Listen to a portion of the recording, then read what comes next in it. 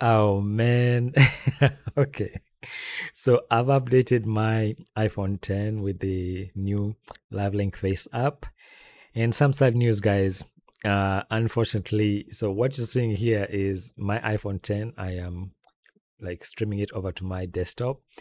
And unfortunately, I don't think I'm gonna be able to use this for with the MetaHuman Animator. Reason being, watch this. So if you have an iPhone 10, go ahead and update the app, the Live Link Face app on the App Store. And then when you click open, guess what? There are two modes that now are available. One is the original capture mode for Live Link Face, and they are saying that this uses Apple's ARKit framework to capture animation on device.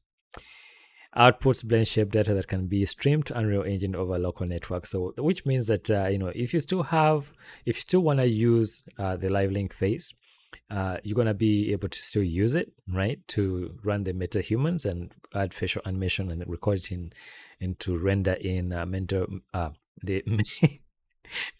movie render queue. However, if you switch to MetaHuman Animator, and remember, MetaHuman Animator is only available for the Unreal Engine 5.2. It's not going to work in 5.1 or before that. So if you intend to use this, then it's saying that my device, this iPhone 10, is not supported. So it says your device model is unsupported for MetaHuman Animator capture.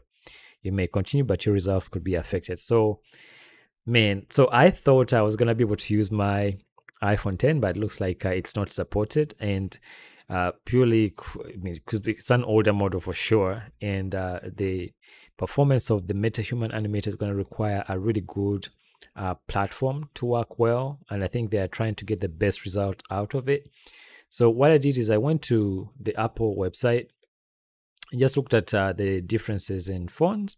They have this ability to compare iPhone models. So if you have an iPhone 14 Pro Max, well, that's the high end. So I'm thinking you could actually go down like maybe like just a basic iPhone 14 or even like iPhone 13, because iPhone 10, if you scroll all the way down, I mean, you can see the differences in terms of the specs.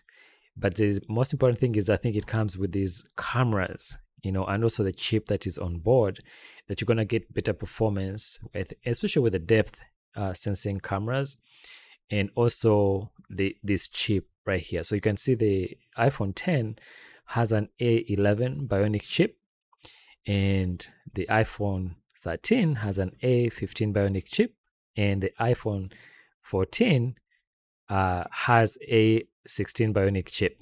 So though if you compare those three, there's an issue with here you get a 2-core neural engine. Here you're getting 16-core neural engine.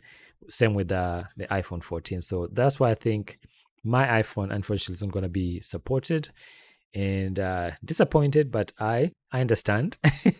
I see why they would want to focus on the higher end machines. But it looks like, well, I may have to just use my iPhone 10 for Live Link ARKit, and I'm going to have to upgrade to a newer phone so I can use the MetaHuman Animator. And so I encourage you to consider, before the MetaHuman Animator comes out, that you may have to go, I don't know if you can get like a refurbished version, iPhone 13 or 14, but clearly iPhone 10 is not gonna, work. And that is disappointing.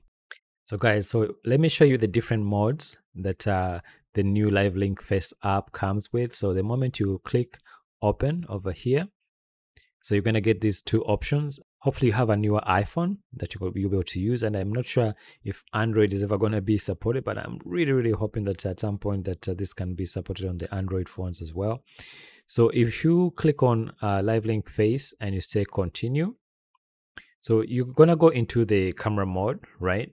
If you want to switch back, go to this settings over here and click on Live Link and switch back to MetaHuman and then continue, right? So, and you can see the settings change as well, and you can do 60 frames per second if you want, and you can have the record button there if you want. You can preview the depth and the video quality over there, right? and then click done. So as you can see here, the configured target frame rate is not available on this device for the current capture mode. So let's go back and switch back to 30 frames per second and say done. So you can actually see it's okay. So here's the thing, even though my iPhone 10 is not supported, but you can see the preview of the depth, right?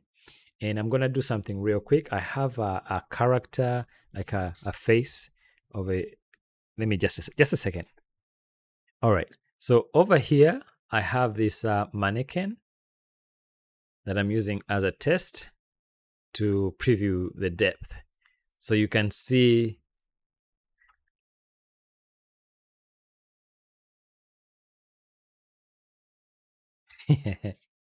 the face. So I think that the newer phones are probably gonna have a better depth camera, but this is the preview that you get when you use the new iPhone, the new plugin, the Live Link Face app. You get a preview of the depth, and that is the face of the character. So clearly with the probably newer phones, you're gonna get better quality, but right now this is all I'm getting from the iPhone 10. So they tell you that they warn you to continue. I mean, you can continue, but the quality might not be as, I mean, what you would want as a result. So if I switch back to the Live Link mode over here, Live Link AeroKit mode, let's test this one. So there's the,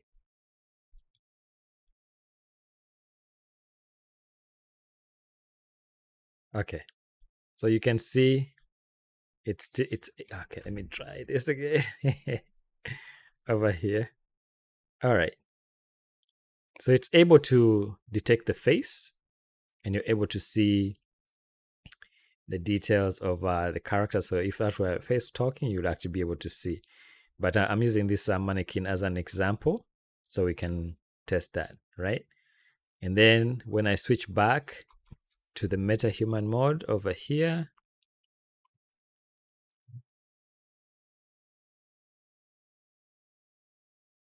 done, and we do the preview, that is what you get.